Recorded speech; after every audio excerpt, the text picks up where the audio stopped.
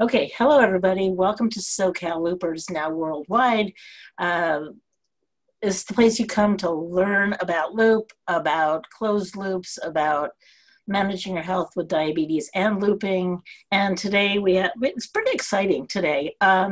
We have three speakers today who come from the USC Westside Center for Diabetes under the auspices of Dr. Ann Peters. So we have Mary Rose Dureco, Mark Harmel, and Meg Moretta, who are going to talk about how they manage loop patients and televisits. So let me go to our usual disclaimer, which we make you all pay attention to every single time. The Loop app is a do-it-yourself closed-loop algorithm and user interface developed through the work of community volunteers. While it may seem obvious, please consult with your healthcare professionals regarding your diabetes management. And we have three healthcare professionals on today. Important, please understand that this project is highly experimental and is not FDA approved for therapy. Therefore, you take full responsibility for building and running the system for yourself, and you do so at your own risk. Just kind of nod, say, yes, I understand, and we can move on. So I'm going to stop the share, but I will introduce our speakers tonight. We have with us Mary Rose Dureco, who is an RN, BSN, and CDE.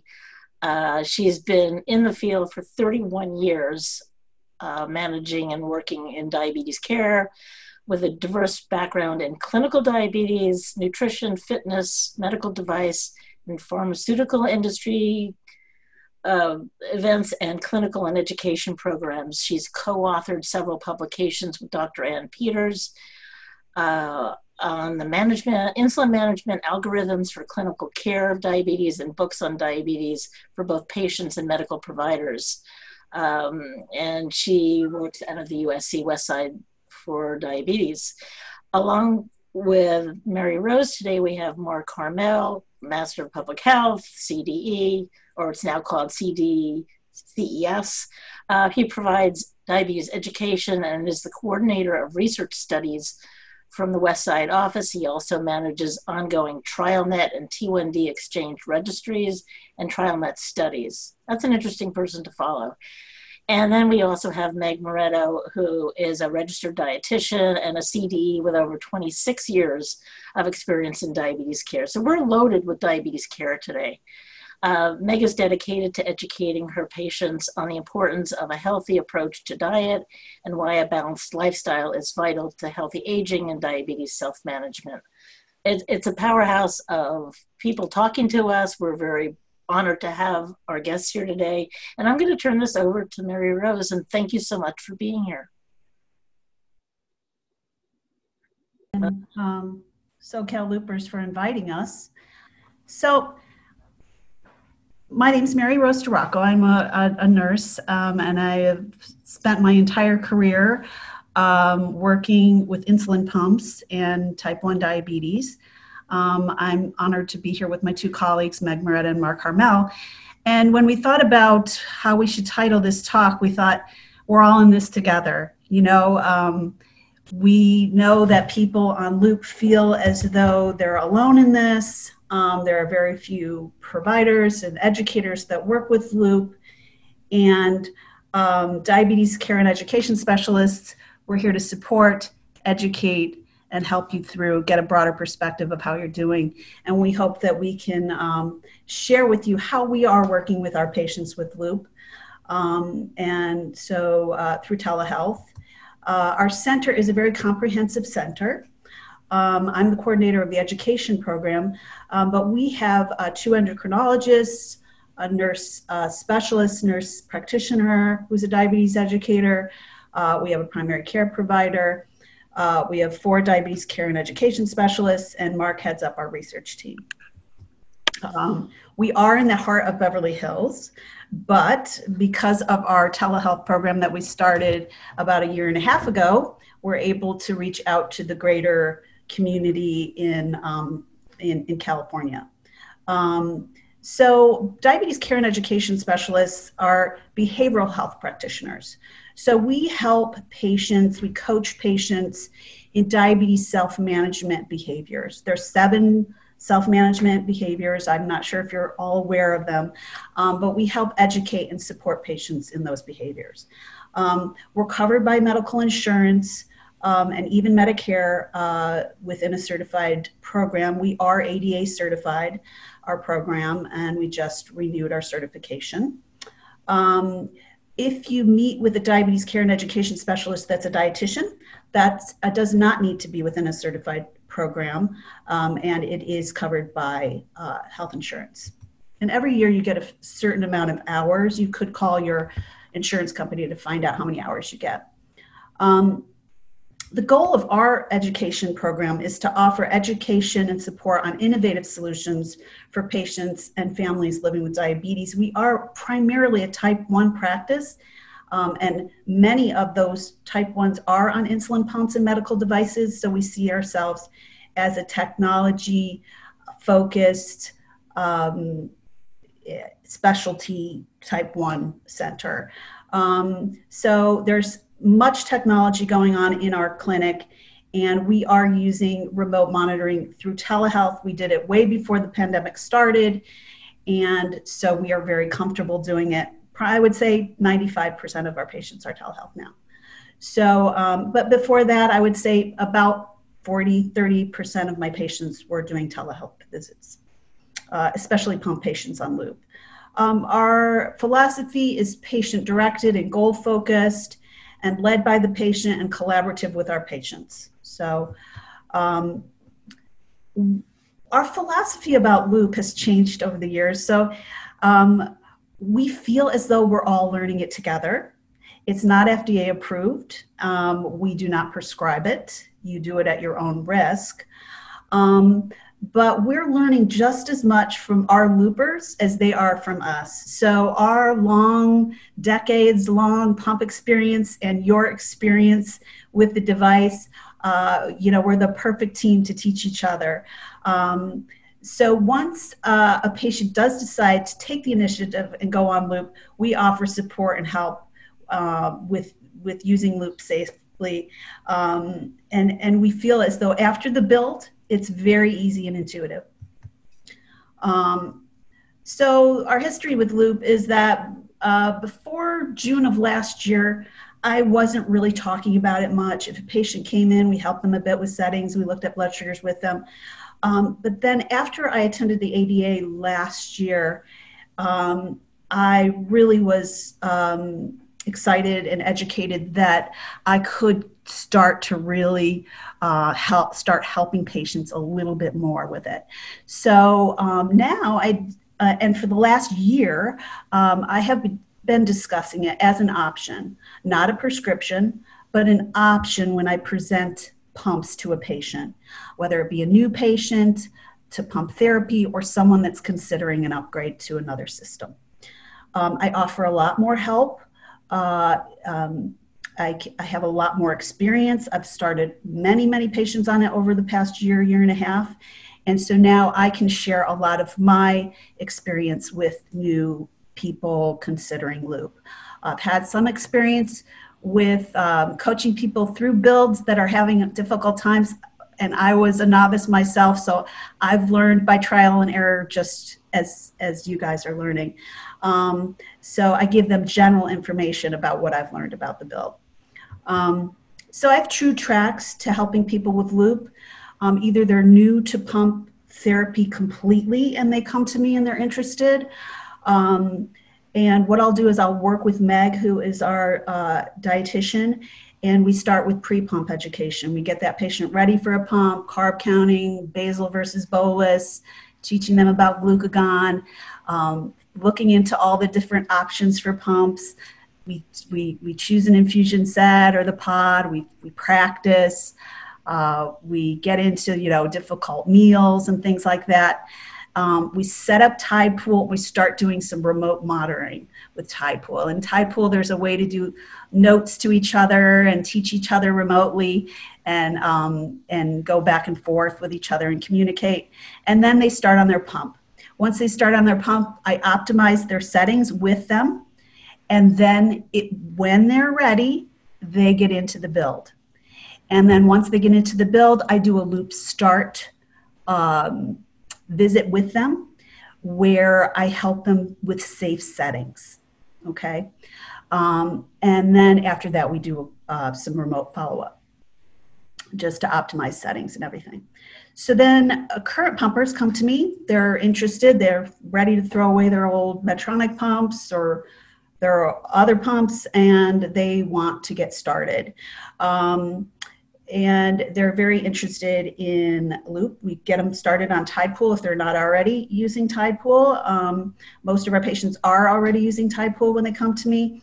And a lot of them, I do recommend they get off of their old Paradigm pumps because we've had a lot of problems with those old pumps. And we usually put them on the pod. And then once they get on the pod, there is maybe a couple of weeks of optimizing settings because I do find that once they get on a pod, a lot of times they need less insulin because the pod is pumping directly into the site. So I just massage their settings a little bit. They go out and they do the build, come back, and we do that loop start. And then I follow them up to look at the broader perspective and refine their settings with them and do some remote monitoring. And so those are the two tracks. And then I break down the build for people. I just kind of give them my experience. I use a lot of the directions for the build that come from the loop, and I just remind them how long it's going to take each step. We have a little cheat sheet.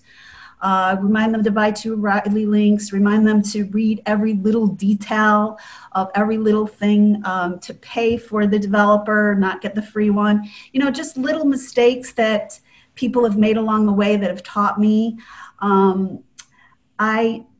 I tell them, you know, this is all do it yourself. There's no resource guide. Loop Docs is your resource guide. You don't get one of those little manuals. Your Facebook and your Zelt chat are your tech support.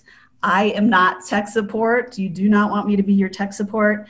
And then I make them all, or I don't make them. I highly suggest they get a mentor on Facebook, or maybe a mentor that focuses on builds, or someone their own age, or just, you know, look for somebody to start talking to so they can get the mentorship that you guys give them on your Facebook groups, because I think it's amazing. And then we set up a loop setting appointment. It's about an hour long. And we do that once they have the app on their phone and Dexcom streaming through. Then we get started together, and we do this now through telehealth. So these visits, the loop start visit is where I do the safe pump settings, because the settings from a regular pump do not necessarily translate perfectly into loop settings. There are a few other settings in there that that regular pumps don't have. We talk about, we go through the operate tab on Loop Docs on how to operate the app. I teach them how to make the incident report, and how a lot of them don't even know how to do a Facebook post. So I teach them how to post a troubleshooting post on a Facebook. We go over the backup insulin and glucose that they need to have for their emergency kit. I do some customized override settings with them, and we talk about best practices. This is the list I give them. All of our patients on Loop carry backup insulin, carry strips and pots and extra reservoirs and extra batteries, an extra PDM and a Dexcom receiver just in case, chargers, glucose tabs and gels, protein snacks. Medic ID is either in their phone or on their body. And they all have a pump failure plan. So they know what their backup insulin plan is if Loop or their pump fails. Some of the customized override settings that I work with patients to start with and to refine over time are settings for their cardio, weight strength training, a different setting for competition sometimes, like tennis games and things like that. Alcohol nights where they drink a considerable amount of alcohol, PMS, customized overrides, illness, and steroid overrides. and we try them out. We work on tide pool, we evaluate them, and we refine them over time. So this is one of the things that I start with, and then as they come in for follow-up, we work on it, on refining these settings. And then I go over best practices. I would say the number one most important thing that I tell people is to pre-bolus and to try to use your pre-meal target. And getting that insulin into your body before the food goes in is really helpful. A lot of reminders about the peak action of the insulin, and getting that insulin in before you start to eat really helps to match the glucose peak with the insulin peak. We work a lot with apps and carb counting, and I remind people that this loop is, and any other closed loop system or pump that you use is only as accurate as the carb count that you put into it for the meal bolus, right? I also have a problem a lot with people over-treating their lows on Dexcom or on any kind of sensor because of the lag time. So I try to encourage people when they do treat a low to do a finger stick confirmation before they keep on treating, and to remind people on closed loop pumps that sometimes you need less insulin to treat a low than you did on non-closed loop because the pump does suspend. Reacting to highs, I try to encourage them to give the device a chance to correct their highs for them, so I can see how our settings are performing the week later. If they intervene all the time, then I can't see how the algorithm is performing. And then carrying backup supplies, and then we go over the 250 times 2 rule, which is the rule for when to troubleshoot pump failure when you're high to prevent diabetic ketoacidosis. So then we get into follow-up. I usually follow up with my new loop patient a week afterward. Occasionally we talk back and forth within the first few days to answer questions or concerns. I always tell them, reach out to me if you're having lows or, long duration highs or something like that. By email, but usually about a week later we follow up. We use screen share on my telehealth portal. It's really nice. And we look at their tide pool data. We get a retrospective view of everything. They get to step back and get a broader perspective of their diabetes instead of getting caught in the minutia of one meal, one high blood sugar, one low blood sugar. So they step back. We look at their glucose data. How's your time in range? What's your percentage of lows? What are your trends? And the nice thing about Tide Pool is the patient can leave me little notes. I tried my exercise profile. I played tennis. It didn't work. Look at this.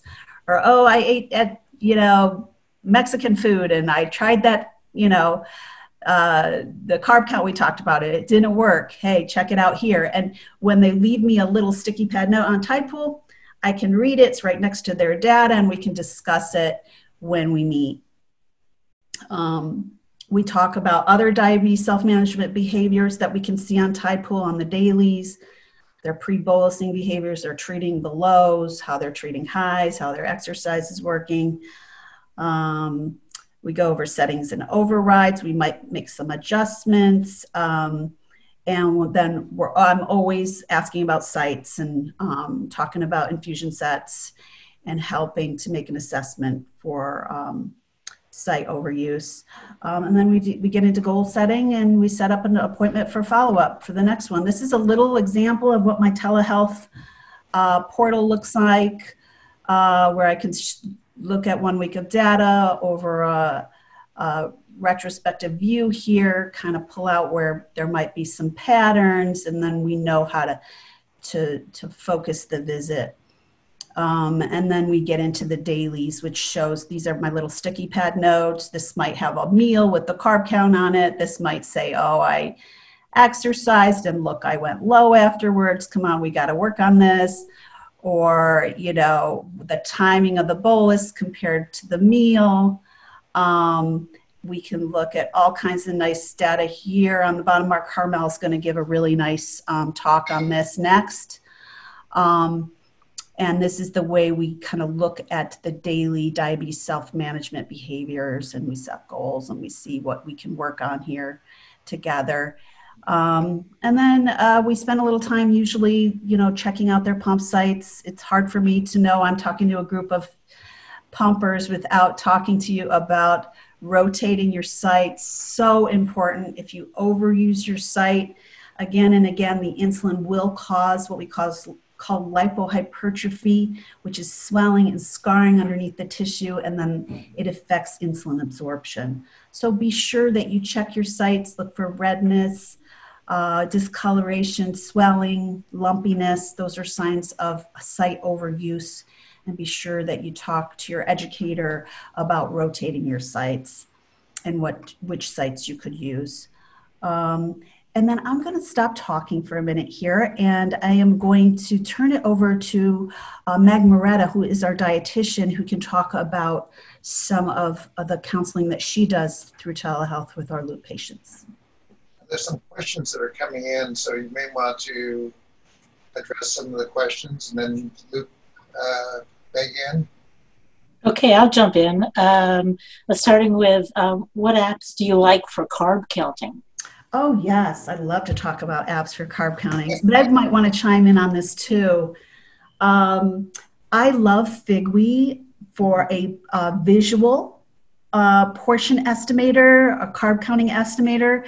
It's really nice, like if you went to Denny's or something and put a little cantaloupe on your plate and you're like, I have no idea what to count this at. You can look up at Figwe, Figwee, and you search for cantaloupe. You press on it and it shows a little bit of cantaloupe on a plate, and then you scroll up and it makes the portion larger on the plate. And as that portion expands, the carb count changes down below. So it's really nice for a visual estimate. I love MyFitnessPal for diary logging. So the cool thing about MyFitnessPal, I think it's the largest database online, is that once you look up breakfast, you never have to look it up again. You just say you ate it under breakfast and it logs it for you forever. So you don't have to keep on looking it up. And then all your snacks you put under snacks, and then so you can just go like spend a couple hours and just look up everything you eat, and you'll just have it there in a log for you. So that's MyFitnessPal. Then there is Siri for when you're in a pinch. Hey Siri, how many carbs are in a sweet potato? Boom. Siri will look it up for you and verbally tell it back to you. And Siri looks everything up on Calorie King. Calorie King's that good old little book we carried around for decades, right? And now it's online and there's an app for Calorie King. So those are my 3 favorites. Meg, do you have anything else that you like? No, you kind of mentioned them all. I really like the Calorie King because it allows you to adjust the portions that you are currently eating, and then it'll adjust like the amount of carbohydrates in that portion. So it's not, if it says, you're having a cup and then you just put that in, because otherwise it's going to be a specific, the usual exchange system type thing. So I really like the Calorie King, the app that is, because you can make adjustments and be a lot more closer to what you're eating in terms of carbohydrates. Right. Yeah. I'm going to come back to your emergency kit that you help your patients do. Do you give them a kit? Because I would sign up to be your patient if I got a kit. Well, gosh, it's hard to give you anything on telehealth now. So, I'll pay. No, I don't give them. What branches do you work with for Loop? I like the master branch if it isn't a techie that's into the coding and all the Glenn stuff, right? So we do have a lot of young non-carb eaters. Meg and I don't understand them, but we work with them. They do really well on the auto bolus because they eat very low carb meals.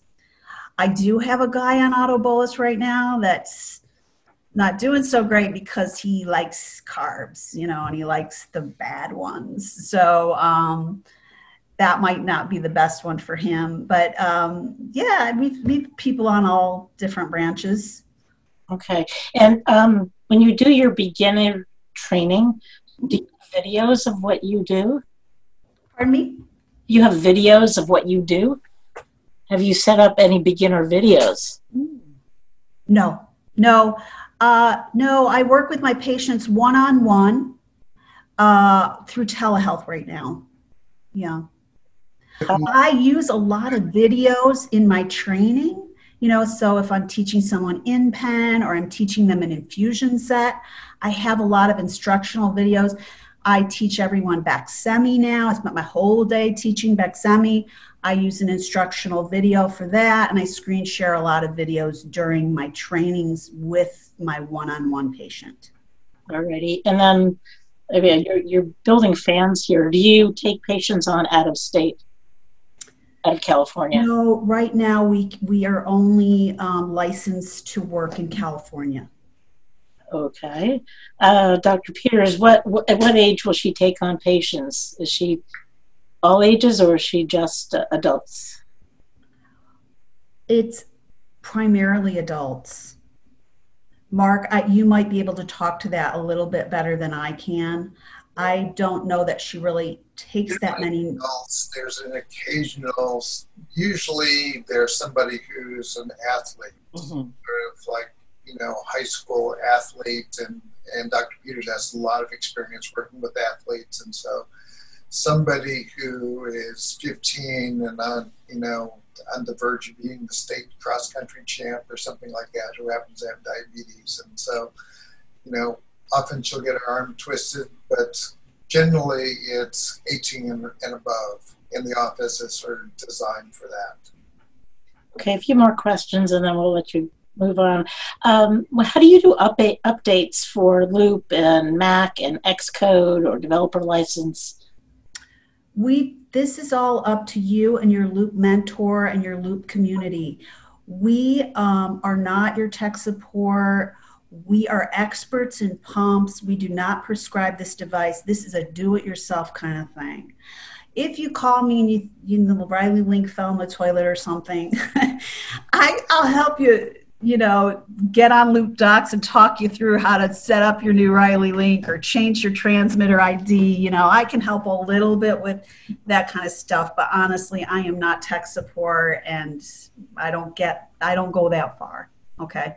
But I'm very good at helping you keep a broader perspective, look at your diabetes and where the trends are and how we can use diabetes self-management to improve your control and time and range and improve your quality of life. And I'm great at massaging settings and things like that, but I am not a coder and a techie expert.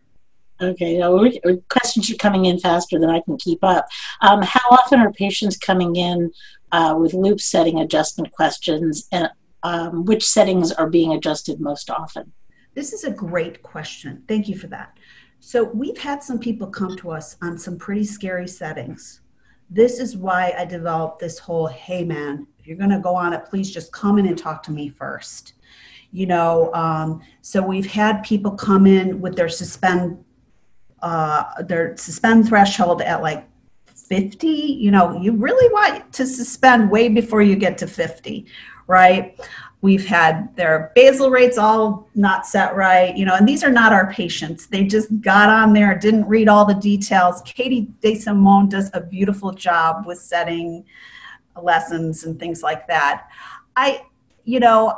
So I think the thing that people need most when they're starting on a closed loop is that carb ratio usually needs to change, okay? And we saw this on the Medtronic 670G as well, that we found we needed to make the carb ratios a little bit more aggressive before they got started. I look at people's settings before, even our patients, before they start on loop, because sometimes we've overset a few things to compensate for their inadequate carb counting.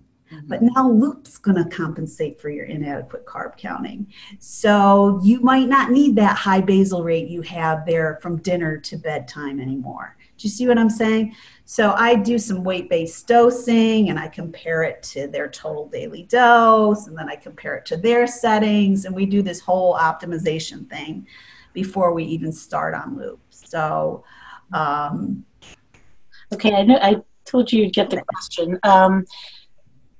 If you go to an endocrinologist who is supporting loop, do you take your tide pool data or night scout data? Which is better for you to see from your patients? We like tide pool. Tide pool's in the format that our eyeballs are used to looking at. We love the standardized look and feel of tide pool in our practice. That would be a personal choice that I would ask your endocrinologist. But I'm voting that they're going to say tide pool. Actually, we see a lot of endocrinologists that really just use clarity. They don't really have a fuller sense of the whole system. Questions about Fiasp and Lumjev. Are you seeing a lot of use of that? Well, those are off-label insulins for insulin pumps. So I don't prescribe pumps. I don't prescribe insulin.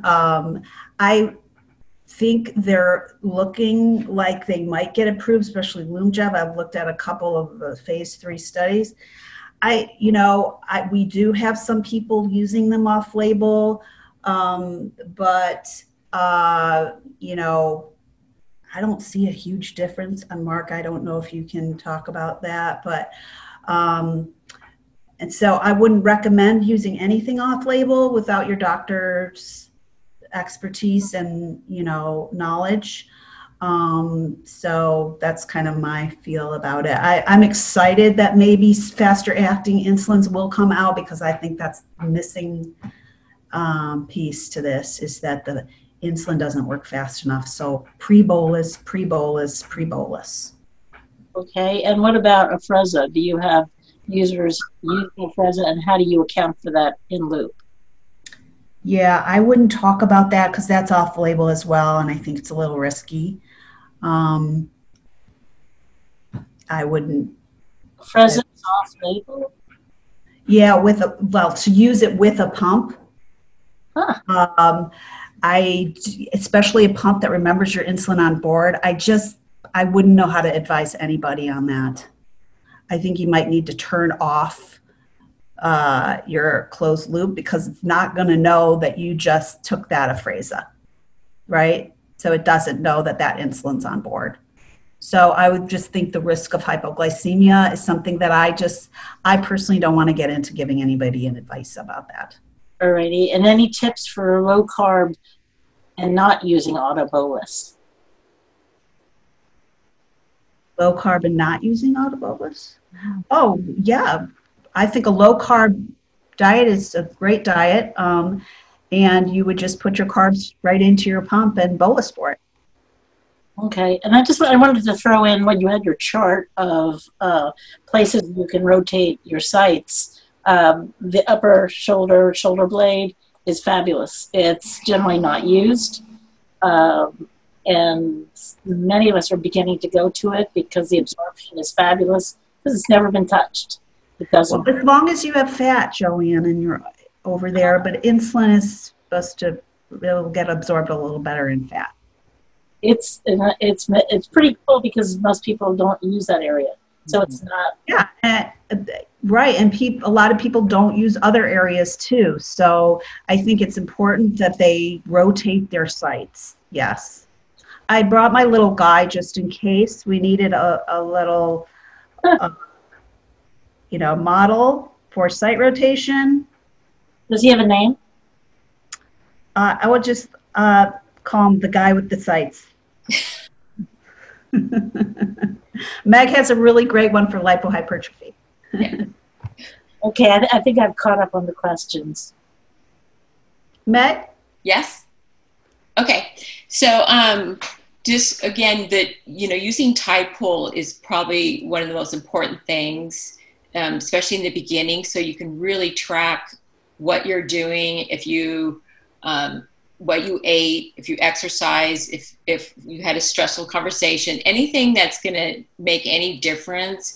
That's why tide pool is so great, that you can log it, and then again, we could communicate back and forth if needed. The other thing that I teach is the glycemic index. Even though it's not approve, ADA doesn't approve it as a teaching tool. I find it's very helpful when you start. Why they don't want it as a teaching tool is because most people don't eat one single food at a time. They usually eat it in multiples. Like you have some carb, you have some protein, you have some fat. So then the glycemic response is going to be different. But the glycemic index does show you foods that have a much better response, and they tend to be a little bit healthier as well. So I definitely like using the glycemic index and teaching people how to choose those foods more. And if they're using the other ones, how can they, the setting must be, they have to use a different setting for that. I work a lot with carb ratios, and those can be adjusted for breakfast, lunch, and dinner. I do a lot of looking at why it's so important for logging, because I can see exactly how many grams of carbohydrate, what was actually absorbed, and then what happened. So it's really helpful, again, logging things. I'm a big fan of logging. And same thing with the insulin counterreaction effects. The bolstering for different meals is a little bit tricky. It's just, everything's really dependent on that individual and how they eat.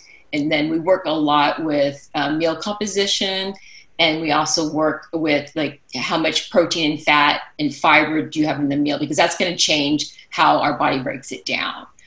So we work a lot with that. So that's kind of what I do.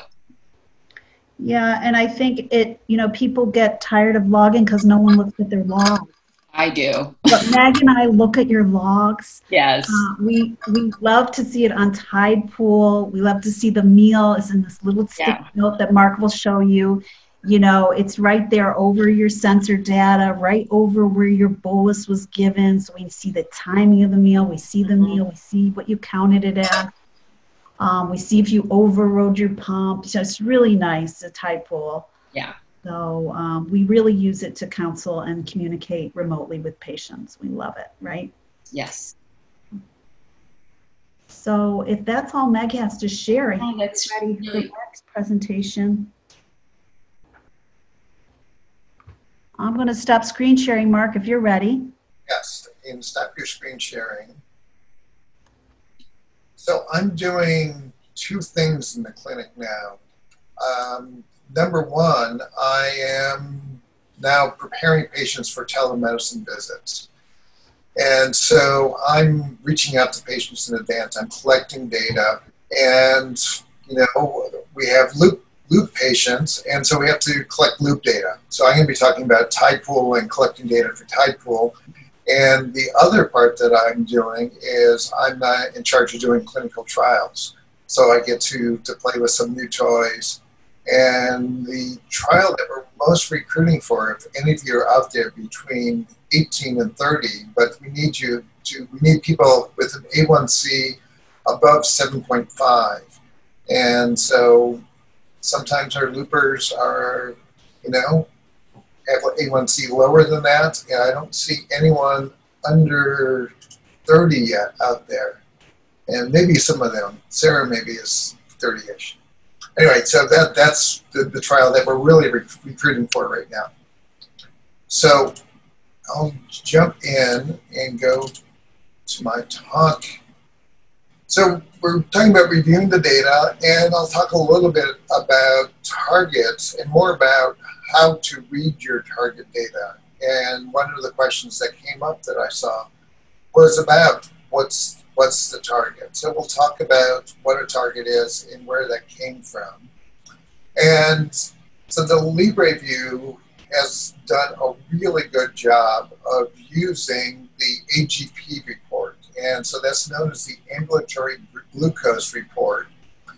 And so in LibreView picked it up. And so there was this group, and it's led by the International Diabetes Center in Minneapolis, Rich Bergenstahl. And he's put together an international consortium and said, we need to standardize times and range. And especially for people who are doing clinical trials, you have to say, what works and what is low and what is very low and what do you call those things. And so there was arm wrestling. And do you say low? Do you say very low? Or do you say extremely low? You know, where do you do it? And so they've come up with times in ranges. And so the target range is 70 to 180. And people will say, well, that's sort of where, you know, a normal person with diabetes is going to float in through that. And so it also translates, there's a nice translation where if you're 70% time in range, that sort of translates into an A1C of 7. And so, you know, you got those nice 7 numbers together. And the target for, you know, most people with type 1 diabetes, and if we see a 7, we're sort of happy. In this case, somebody has, so the other number is this glucose management indicator number. And I'm not seeing my mouse floating around, so I can't point. So I'm sorry for that. So you can see there's average glucose, glucose management indicator, and glucose variability. So those are the other numbers that we're looking at. And so you see that the glucose management indicator, also known as the GMI, that's sort of the equivalent now, and we're using a lot. Now that we're doing telemedicine, we're not doing finger pricks of people's A1C when they walk into the clinic. We're looking at their glucose management indicator. So this person is 6.1%, but also take a look at how many lows they have. You know, 6% between 54 and 69, and 1% that's very low. And then the variability is ups and downs. Well, I'll show you what that ups and down is. And the target for that is we want a number less than 36. So this person has lower variability, but they're having a number of lows. And so we would take a look at that. And here's sort of that same data, and there's the cloud view, and that's what's up above, and then you can see where they're above and below. You know, you certainly see the times they're below 70. We worry less about the time, and it starts at midnight at one end, and then midnight at the other end, that 12 p.m. in the middle is noon.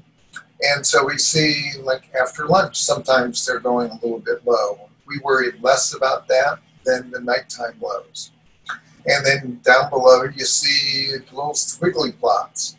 And you'll see a mix of what I call the roller coaster days.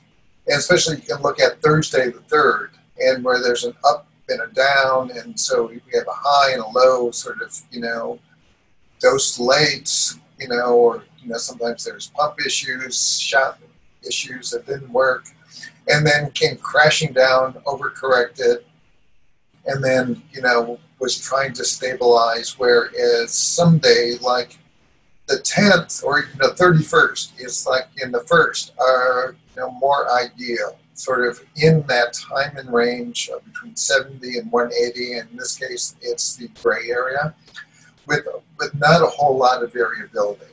So that's what we look for. We try to get you to have more good flat days and fewer up and down days. So we look at variability, we look at reducing your lows. And so here's what 6.8 looks like. This is an old Dexcom tracing, and this has low variability and not a lot of ups and downs in through here. And then there is 6.9 with a very high variability as well. And so that's why we start looking at A1C less, because A1C, you know, it's about the same, 6.8, 6.9. Normally, if we were just looking at the A1C, we would celebrate. We'd say, you're having a great job. And then, but when you look at this data, you want that 6.8 rather than this 6.9. And we try to help get you there. Here is the Dexcom data, and most of you are using the Dexcom with the loop. And this is the Dexcom clarity report, and this is the AGP report again, and it looks a little bit different. And up here you have the different times and ranges, And so you see the time and target range. Again, you have in the middle that 70 to 180, and the low and very low and high. So standardized numbers, standardized buckets. And we like looking at data in these standardized buckets. So we do a quick glance at this. And so we see the big cloud picture down below, and that shaded area with the little hashtags, that's between 70 and 180. We like looking at data from that. We want to know if somebody is low or not. And so we see this person is rarely low. And so, you know, we like that. Time and target range is 71%. And then Dexcom has their GMI number on a different page, sort of the overview page. So you have to do some digging around in these different reports. And there's two different ways to talk about glucose variability. One is the coefficient variation and standard deviation. I think I highlight that. Oh, there we go. And so that's where the variability is. And again, this is below that 36% target. What's nice with the Libra report, it shows the target. And this one doesn't show it, just shows the number. And so different ways of different reports, and you can see this report on your phone, or you can set up Dexcom Clarity so that it emails you this report every Sunday. So a lot of people do that because they like looking at their data. They like looking at the reports, and they like comparing their data from last week to this week. And so that's something that you can do. And so this is what, you know, again, high variability. You see that, again, we're looking at, for the most part, coefficient of the variation, and this is 43%. That other one was 30%. See lots of highs, lots of lows, and, you know, this has person less time in range. And so, you know, that's the reason for doing looping, is to have a system that has this sort of the training wheels to help you prevent the highs and help prevent the lows. So that's why you're doing looping. And so here's what the phone Dexcom reports look like. And you can select the date range, you can see the time and range in there, and you get the little HEP report. If you're young and have really good eyes, you can see small still. You can look at them on your phone. Otherwise, you can go into the settings and set up, you know, little reminders so that it's going to send you the reports. I think it's profile over there on the right-hand side now. This is the old Clarity app. And then we like looking at data in Tidepool. So we're going to take a look at Tidepool, and then we'll talk about how do you get your loop data from your phone into Tidepool, and then take a look at your data and sort of be able to see your data in Tidepool as well. Now, what Tidepool doesn't do is it doesn't capture your pump settings. So back when we had people upload their pumps to Tidepool, the pump settings would go into Tidepool automatically as well.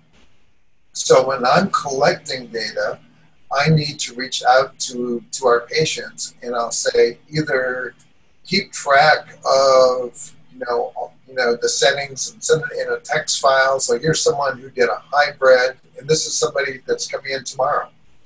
And so for the insulin sensitivities, all those different time frames, they sent a screenshot of the insulin sensitivities. So I collect the screenshots and I put them together into one PDF document. And then some of them where that's simpler, it's sort of just the correction range and what kind of insulin model they have and suspend threshold.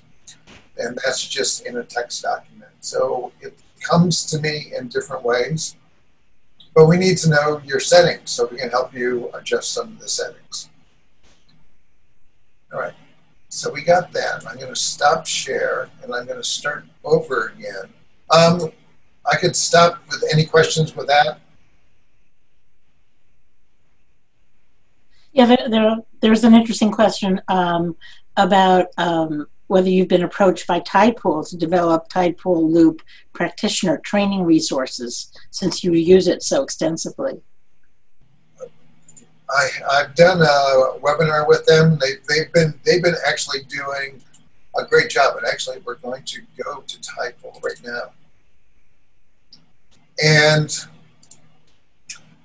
one of the things, and so this is the Tidepool homepage, and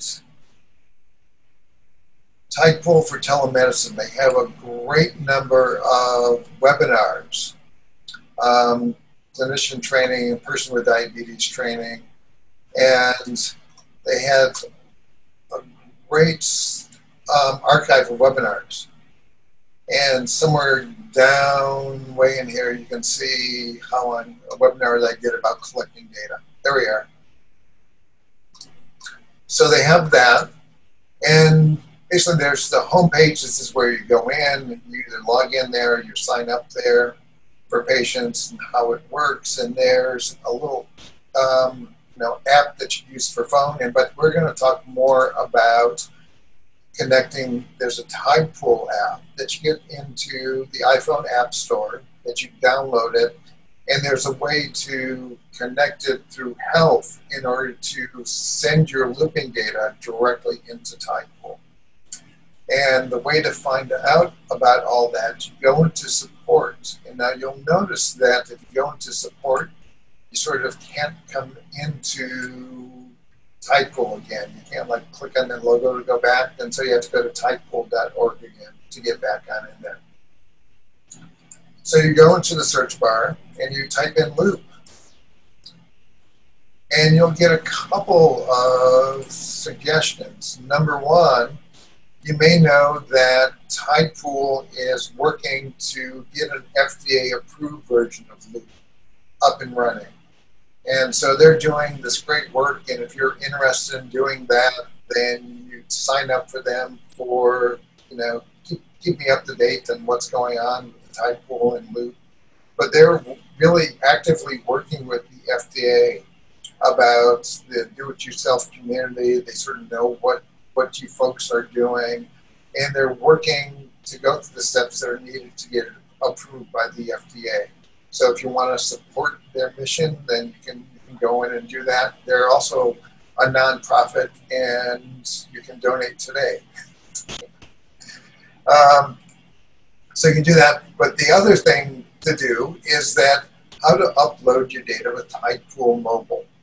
So you all are techies, and you managed to build your Loop system, so you know how to sort of like go in and download, to follow instructions. You go to Tidepool Mobile, you get the app, you sign into the account. You need an account first to do that, and you do that on the first page that I showed you. And you go through, you tap permissions, and you want to sync the health data, and you connect the Tidepool app to send the data to the cloud, to the website. And then I'll show you what that looks like. And you can see some of this data on your phone as well. Let's say view. So here's what it looks like. And when there's a note, and there's a note with data, then you can see what happens when you eat breakfast with granola and almond milk.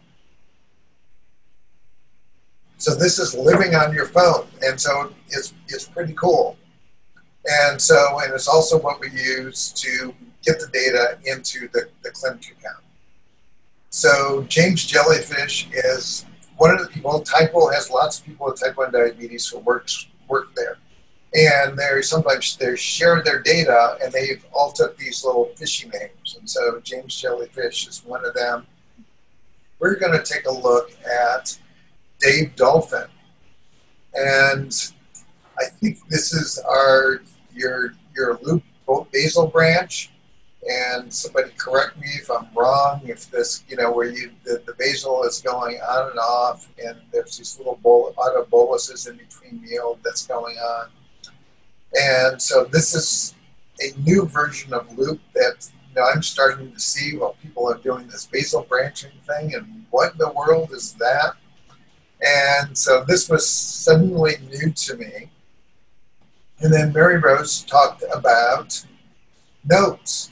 And so in that Tidepool app that I showed you, those little notes were associated. That note shows up here. And you write your notes, and it shows up in your data. And so Dave Dolphin would write a note. The note would, you hover over it, it would say a note from Dave Dolphin that I ate granola with almond milk. And then this actually Mary Rose put in, and so the account is a clinic account, and so we have Dr. Peter's name in there. And so this is how Mary Rose works with people to provide them feedback. And do you want to say a few things about how you use notes, Mary Rose, while we're up and talking about? So usually it's the patient writing me notes, and then in between visits, you know, if we're going back and forth, I can write notes back to the patient. But most of this is done for a week or two before our visit, so that when we find a high blood sugar there, the patient writes a note, oh, this is what happened, I ate this, and this is how I counted it, or, oh, I played tennis, look what happened, oh my gosh, I went so high, could we work on that custom override for tennis, that other override didn't work, you know, so that, because when you're usually looking at data in dailies like this, patients don't remember what they ate. They don't remember how long they exercised. So in the moment, they just go onto their Tide Pool app and they write in what they ate, they write in what they exercised, and then that goes directly onto their data here. And then we can see it. Or sometimes they'll just email me and say, can you get on real quick? I had a moment last night. I don't understand it. I was high all night.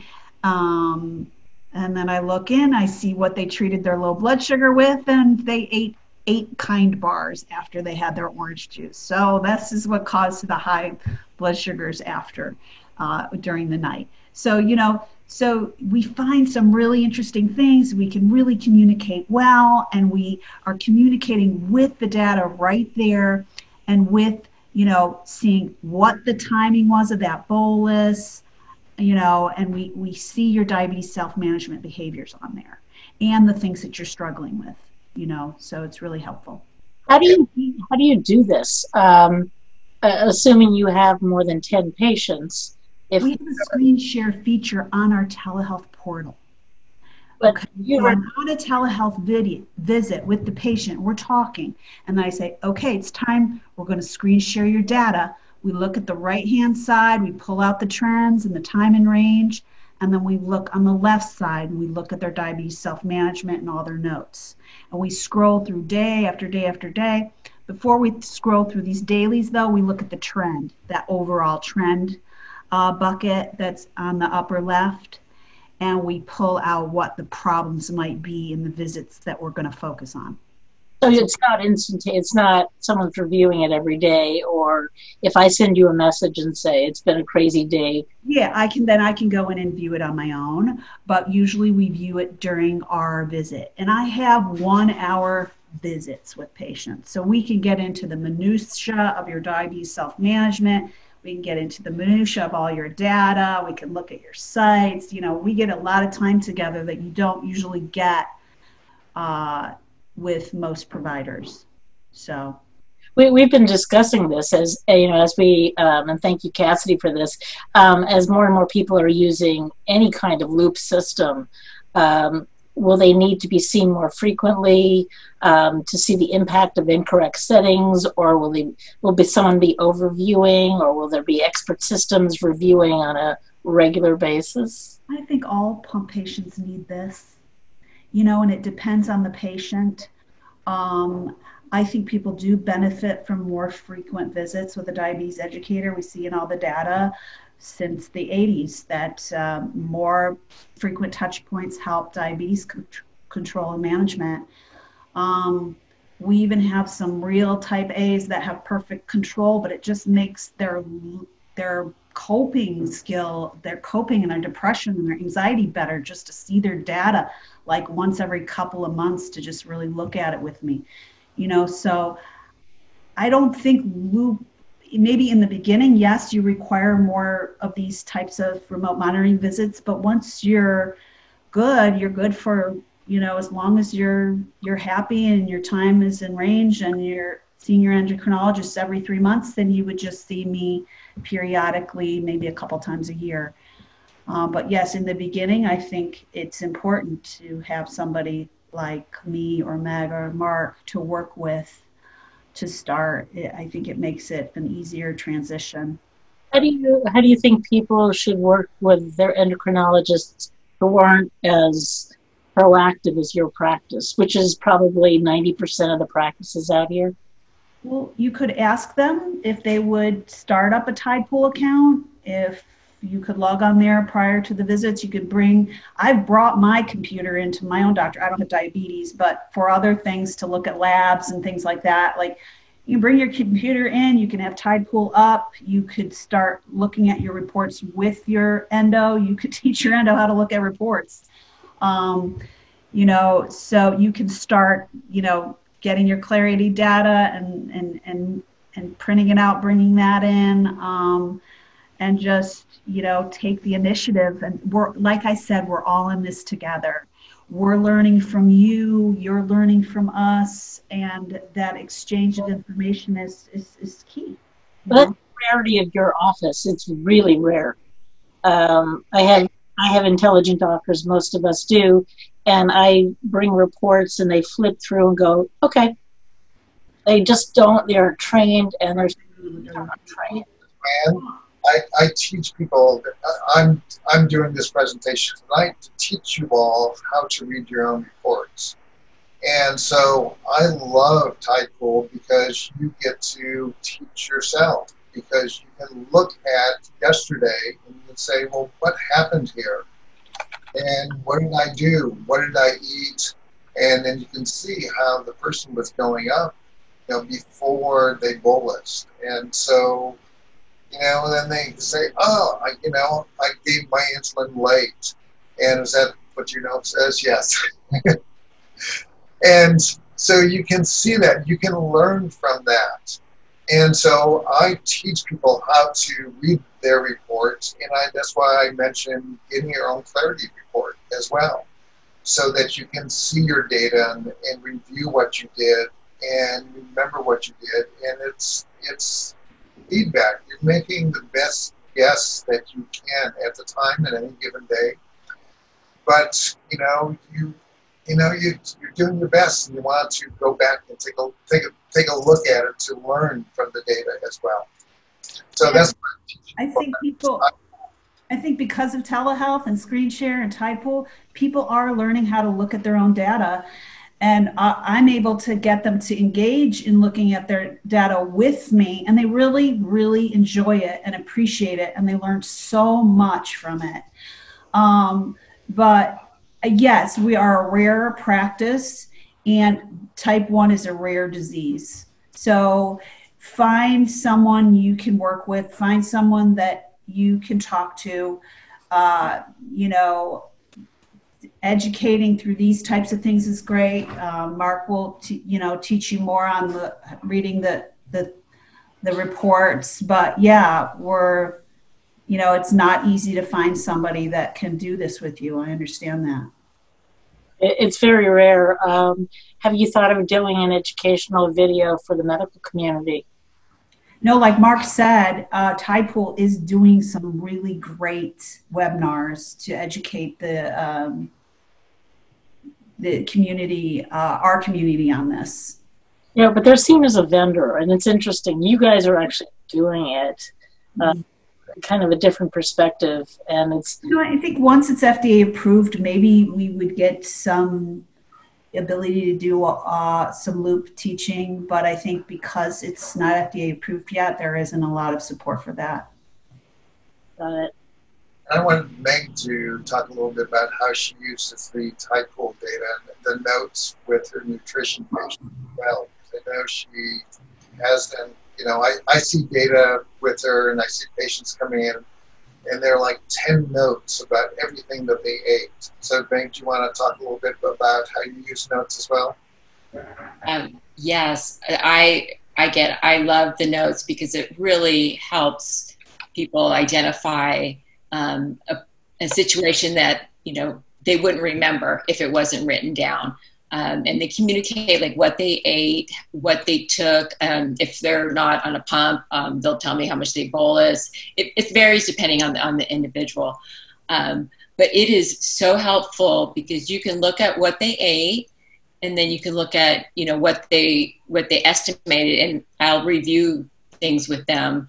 And then we look at what happened, and it's just a great teaching tool. And again, like Mark says, like I'll have people have like, you know, 10 notes going all the way across, but it's the more information we have, the more we can, you know, customize it for that person. And, you know, every day is, you know, a full-time job for people who have type 1 diabetes. So we're trying to help in any way we can and collaborate with them to make it a little bit easier. And again, looking at, you know, overall nutrition, I'm a big component of not just one meal, but, you know, what does your nutrition look over 3 days? And again, I'm a big pusher of fruits and veggies, just again, to get your nutrition in. It's very helpful. And I realize, you know, some people, some physicians or other practitioners, they don't look at their data. Maybe they don't know how, or I'm not sure, but I've heard that over the years that, you know, people will tell me that, oh yeah, he doesn't even look at it, so I don't keep it. But we do. And again, the more information, the better we can help and collaborate with you to make a difference in your overall day and make yourself feel as best as possible. Another thing that I notice on the dailies when I'm looking at this with a patient is I can see where they've overtreated their lows. Yes. Or how they've troubleshooting pump failures. You know, it's not necessarily a loop failure. It's a good old-fashioned pump failure where the site gets kinked or clogged and it's not infusing insulin. So I could see how they're troubleshooting lows and how they're troubleshooting highs. I could see the timing of the bolus. I'm seeing a lot in our older patients, they forget to bolus. And you know, we can refine those settings and make little setting changes if we have determined that you're carb counting properly. So there's a lot of teaching and coaching and just reassurance and reinforcement that we can do on this platform with our patients through remote monitoring and telehealth visits. So, yeah. The question is very specific to our community, since probably most of us use Night Scout. Some of us use additionally Tide Pool for historical data. It's the only place you can get your daily dose, your total daily dose. But Tide Pool also doesn't show you IOB. So if a patient came in using Night Scout, would you work with that patient with the Night Scout reports, which also have notes and information as well? We have some patients on Night Scout, and I have looked at their Night Scout, but I also encourage them to get on Tide Pool so we can do a lot of this. I think what Meg and I were talking about before we logged on was, you know, and if you look at the basic view here, you can see your total daily dose and things like that. But what Meg and I were talking about here was we help patients see the broader perspective and step back. Sometimes you guys get stuck in the minutia of being lost in a low or lost in a high and in the daily grunt of it all. And so what we try to do with Tide Pool is just step back at a broader perspective of how you're doing and your trends. And, you know, a lot of times you're doing a lot better than you think you are. You just had a bad night, you know. So I think that's what's helpful when we're looking at your numbers. We're looking at more of a broader perspective. You're more like troubleshooting in the moment. And that's why Night Scout's so helpful to you. And I get that, you know. So, yeah, I could see how they both would work nicely together. Other apps like Loop Follow or SugarMate, which gives you interesting dashboard. Have you used? I don't have experience with those. Do you guys? Can I finish with showing you the navigation of Tide Pool, and then we can get some additional questions down the road? Sure, we'll let you do that, Mark. So take a look at it, and there's a daily view, and then you'll notice, you may have seen me hit these arrows, and this is like midnight to midnight again, and noon in the middle here. And you can also if you often have these nighttime issues where, a lot of us, we see at dinner time going into night, and tide pool and then looping is really great for dealing, getting your glucose under control at nighttime. But if this is the problem area, the dinner area, then you can put midnight right in the middle, and you can go back and see how that person did last night. And so is this a consistent high for dinner, or is it a one-time Saturday night fling?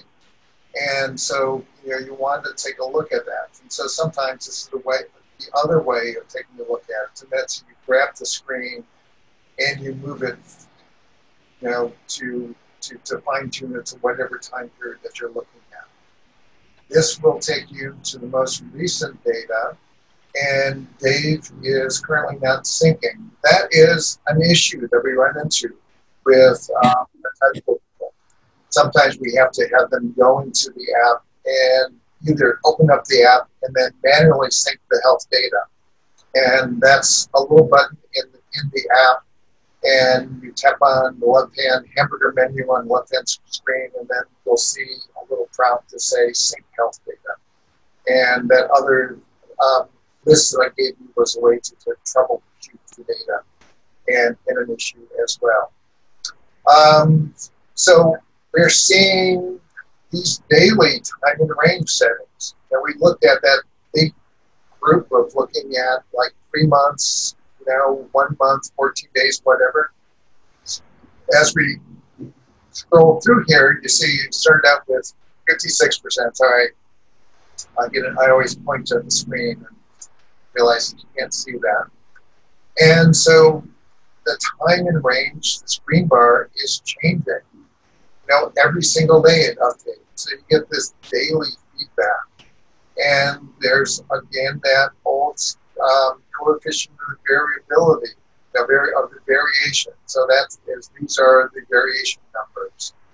It keeps track of your carbs, your total insulin, your average glucose for the day, how much time you spend in each bucket. So you get this daily review in sort of a daily feedback on how you're doing.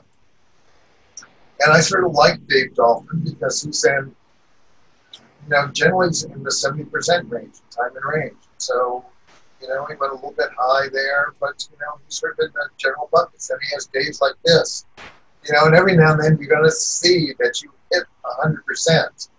And so if you move it a little bit, he still has it over there. But sometimes if you nudge it a little bit, you can actually get a good 100% number for yourself just to celebrate from time to time. But you can see how it varies. There's good days, there are bad days, and you're trying to figure out, well, what happened on that good day? How can I have more of those good days and fewer of the battling ups and downs? So the other screen that's really useful for loopers is the trend view. And this is that sort of cloud report that we're looking at. We saw the Libre cloud report and the Dexcom cloud report, and this is the tide pool cloud report. And this green line is the median daily average, and if you hover over it, it freaks out on you, and it shows you, some of the individual days and up and down. But you can also say, do I want 100% of the time? Do I want my outliers? You say, this is 80% of my readings. Or if I just want to see that green, that's the median. And, mostly half the time, I'm, in that. And so that is grand.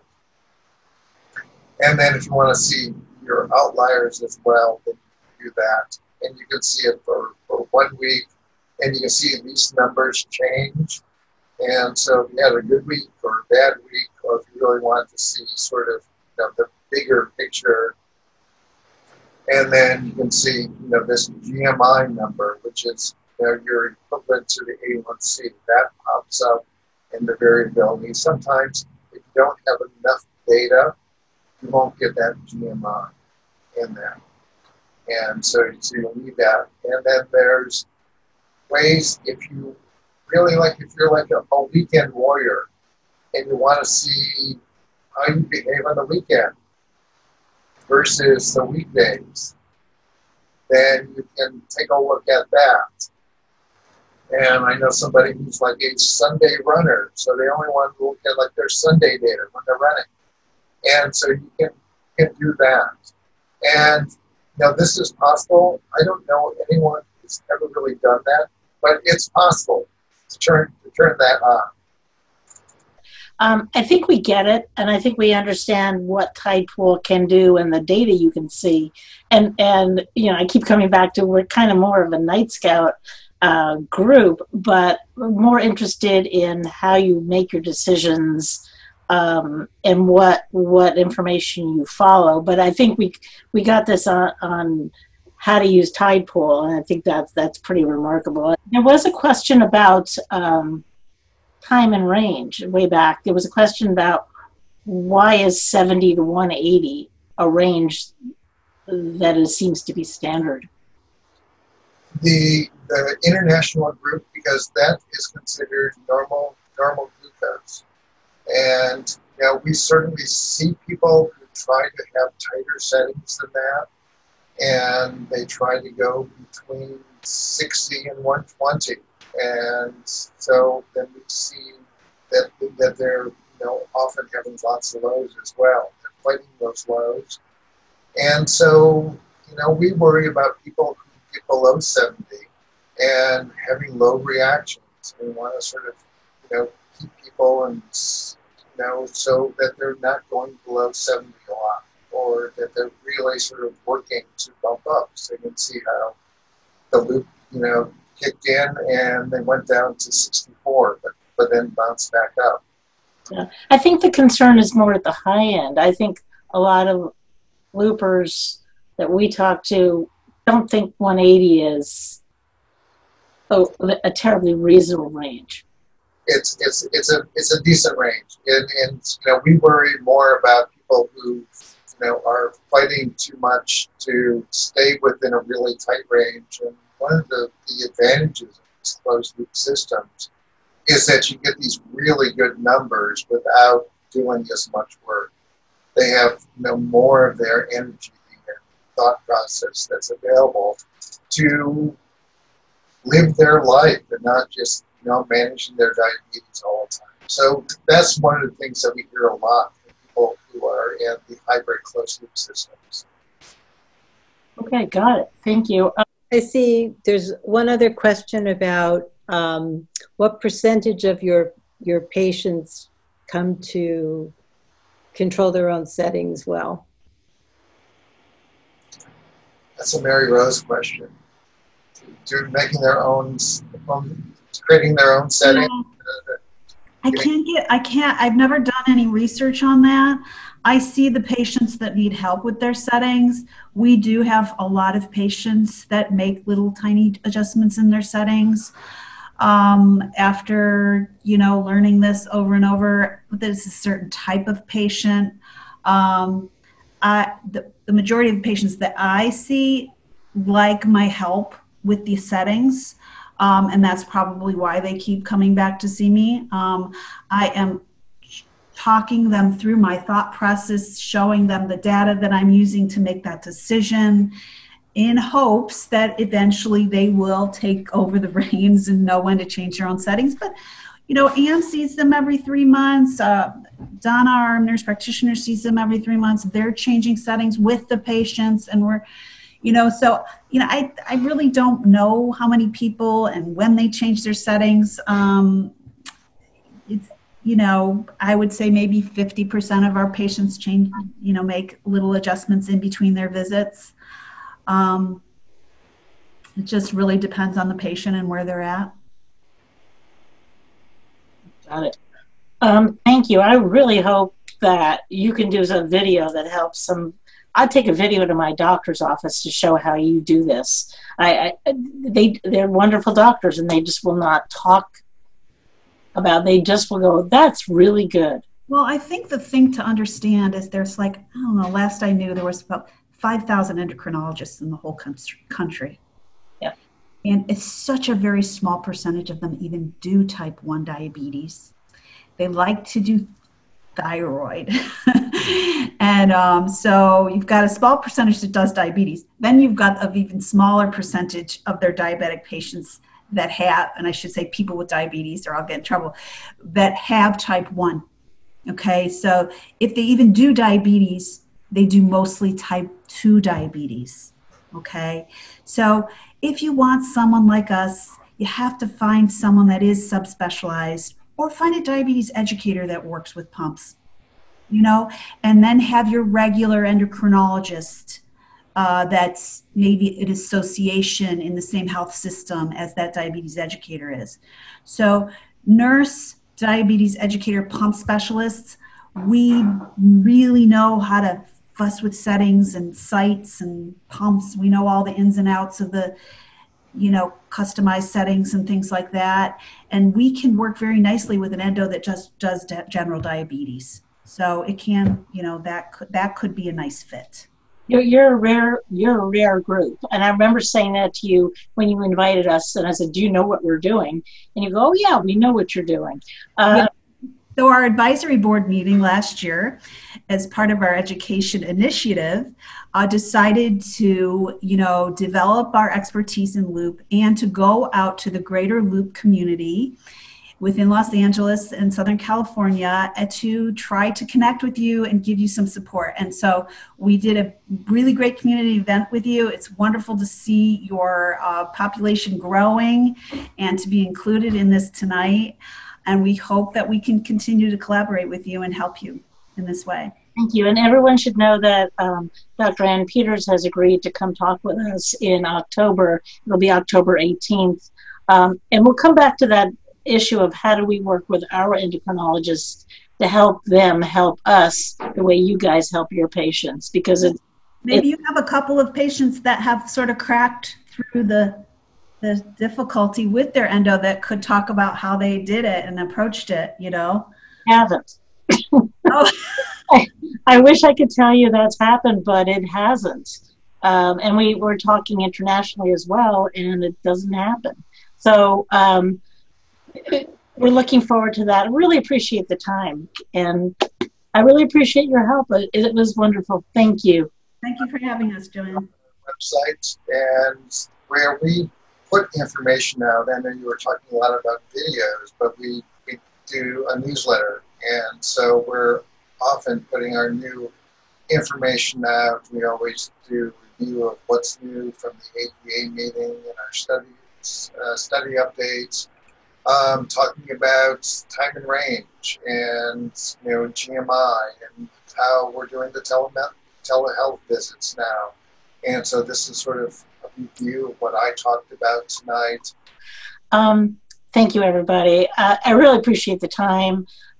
This will be out, and I see some watch parties going on. So thank you, thank you. I hope you all have a good evening, and I really appreciate your help. Great to meet you all. Thank you for having us. Bye. Bye-bye. Bye.